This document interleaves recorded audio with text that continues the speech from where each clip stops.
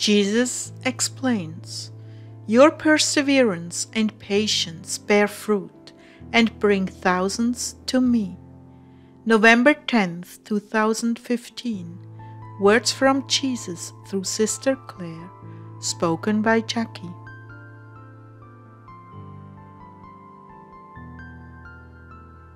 Jesus began, "My children, patience and perseverance do not come easily. They are won at the cost of constant effort and vigilance over your fleshly nature. In the world you are not accustomed to wait and persevere. Many things are offered to you for your instant gratification, from fast foods to drugs to uncommitted sexual relations, to buy things on credit, buy now, pay later. None of these things support virtue, rather they enhance the impatience and compulsive nature in man to gratify every possible craving. Breaking loose from this merry-go-round of gratification is not easy. It requires constant effort. Fatigue weakens your resolve and gives compulsions the upper hand. Much of what people treat as a psychiatric disorder is merely the result of being raised in an instant gratification society. Even television bends the mind to expect results faster. You become programmed that things, which normally takes months and years to accomplish, come full circle before your very eyes within an hour of your time. That does leave an impression, a groove in your consciousness that life can be lived on the fast track. This, of course, leads to serious errors in judgment and thinking that leave adults in their 30s still thinking like adolescents.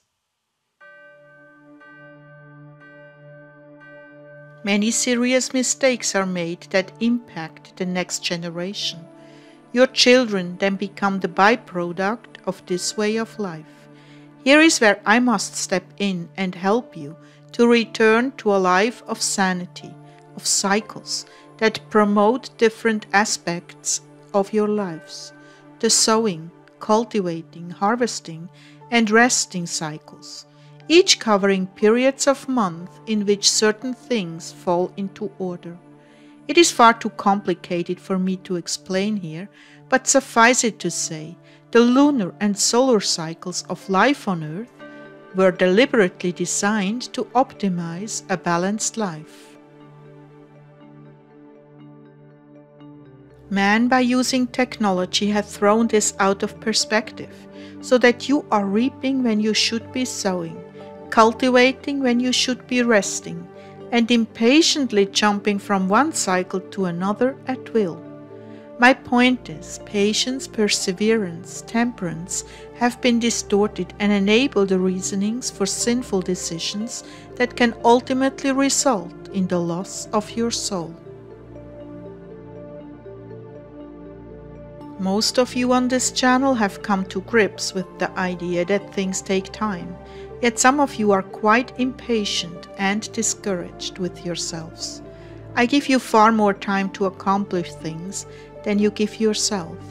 I see how deeply entrenched you are in these unnatural rhythms, and I understand that turning you is a lengthy project that must happen over time.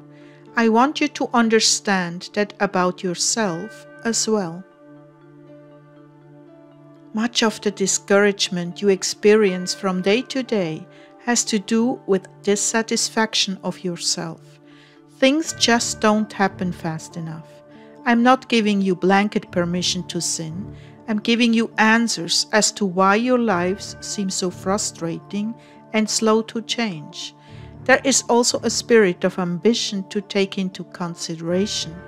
Combined with perfectionism, this pair is formidable in lowering resolve, self-esteem, and a sense of control, by causing you to constantly overreach your limits, which despite your most aggressive efforts ends in failure. Time after time this becomes a pattern, and you begin to slacken in resolve. this is a very effective way to discourage you. So yesterday I presented you with an image of perseverance and an image of compulsion, the tortoise and the hare. Today I want you to find yourself in these two characters and begin to apply godly wisdom to the way you go about things. Satan is very clever in using the principles of time against you to cause anxiety, insecurity, and forced moves. When he said that, I was reminded of some things Ezekiel and I have gone through, and I chimed in here. Boy, have I seen that in my life. I remember a sense of having to escape to South America before everything crumbled in the US, and this was based on a prophetic word given by a well-established prophet and an invitation from pastors kind of egged that on to go to Colombia, South America. This was about 20 years ago. It turned out to be a waste of time as far as escaping events because nothing happened in our country, which probably was the mercy of God at the time. But the Lord used it anyway, as we were able to minister all over Colombia. There were a couple of times early on in our marriage when we felt the urgency to relocate, and they seemed to be false starts.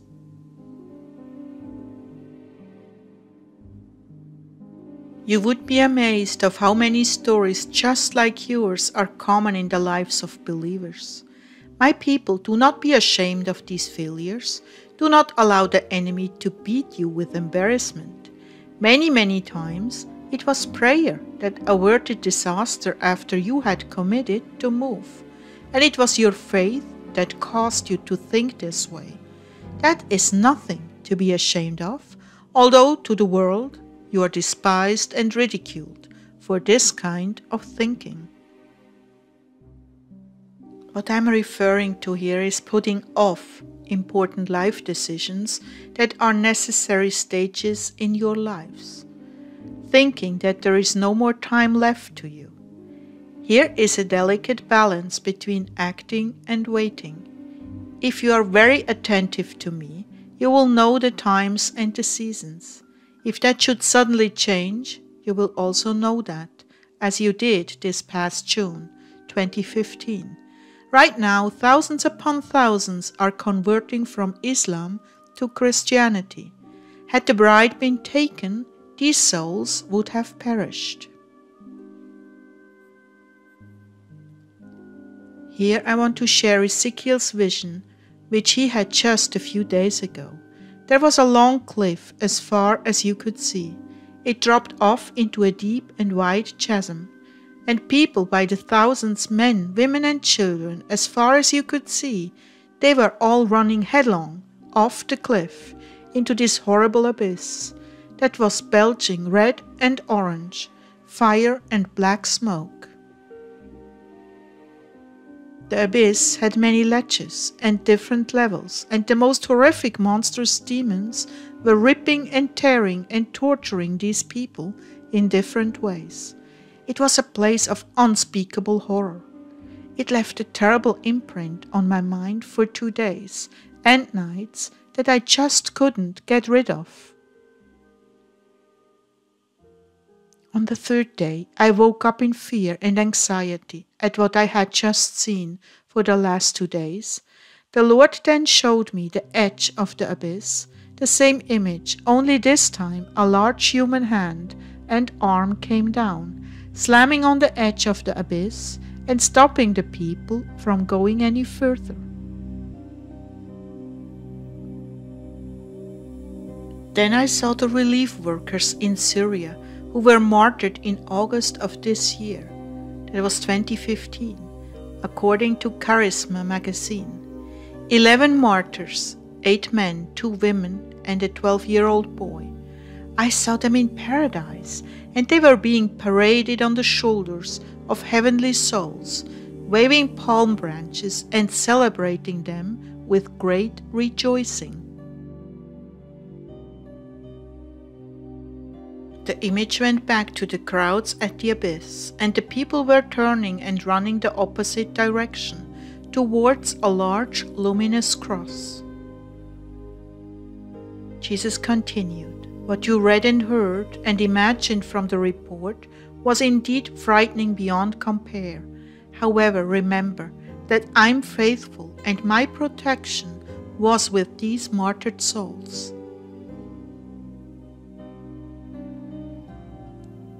Even in the moments of great pain and anguish, torture and death, I had already begun to lift them up and out of themselves, and their shining souls were so wrapped in ecstasy and heavenly bliss before my face, they felt nothing, thought nothing, and did nothing but glorify me and my name, with eyes turned heavenward, in a strong and powerful witness to the crowds that had gathered.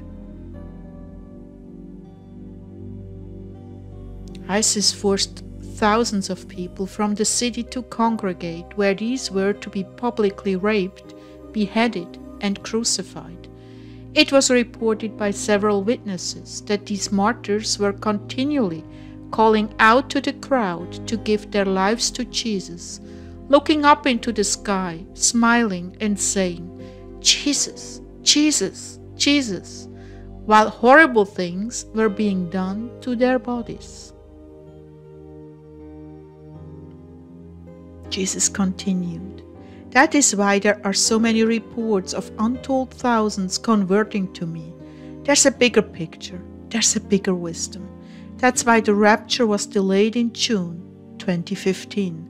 There were very excellent reasons, and because of your patience and perseverance, thousands upon thousands are being converted and giving their lives to me. I'm not done with this harvest yet, my beloveds. They are still coming to me by the thousands, and you are partakers in this harvest because you have chosen to support my desire by prayer, patience, and perseverance. So do not grow weary with delays. Know that these too will be added to your account in heaven."